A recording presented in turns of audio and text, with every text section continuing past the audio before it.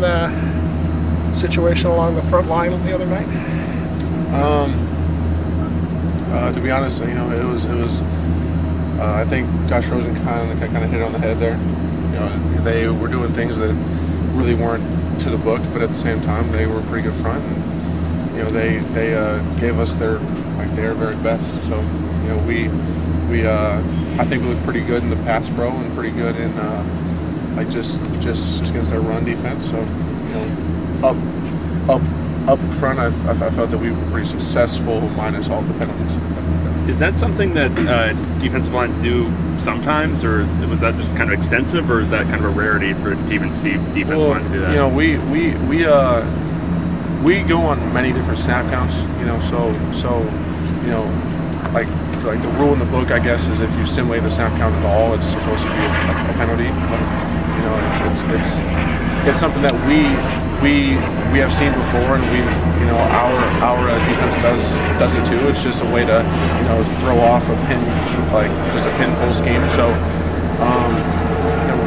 we've seen it, so it's just something that we have to deal with. So why was this one so effective?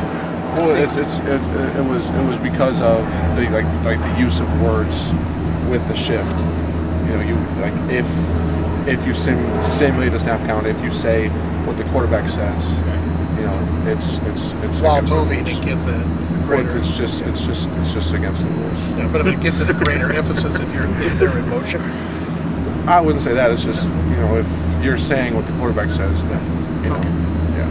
Do you guys kind of combat that by going silent more throughout the game?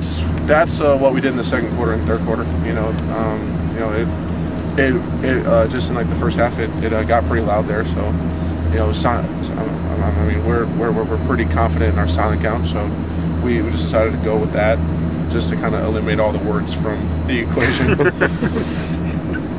How is having Caleb at guard and Colton at tackle last couple of games? How has that changed things for you guys? It really hasn't changed much. Colton's getting valuable reps right now because really we were kind of hoping that he could just come play next season, but at the same time, he's doing a great, just a great job right now. And Caleb's Caleb. He's dependable. So him being a guard is the same thing as him being a tackle for us. It's just he's going to do his job. How have you seen Colton develop the most since he got on campus? We already knew he had crazy measurables. He doesn't even know how to do a broad jump, and he jumps farther than everyone else. So he's just a freak athlete. He's a freak,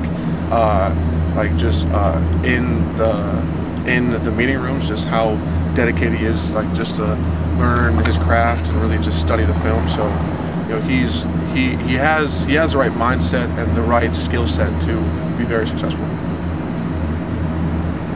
When Caleb is swinging from tackle to guard, how big of a switch is that for him? Is it an easy switch? It's a lot easier to go from tackle to guard than from guard to tackle. So I feel like he went the right way.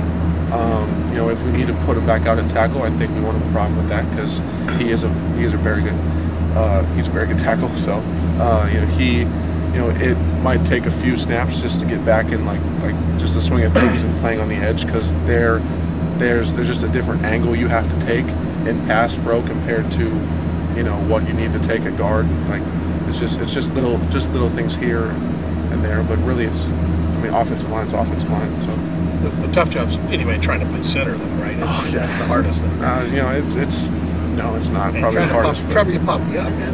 You're unique. Well, center's more of a a mentally demanding position. Center is but you're also surrounded by 2 guys or 3 guys, so you aren't always on an island like tackles are. So.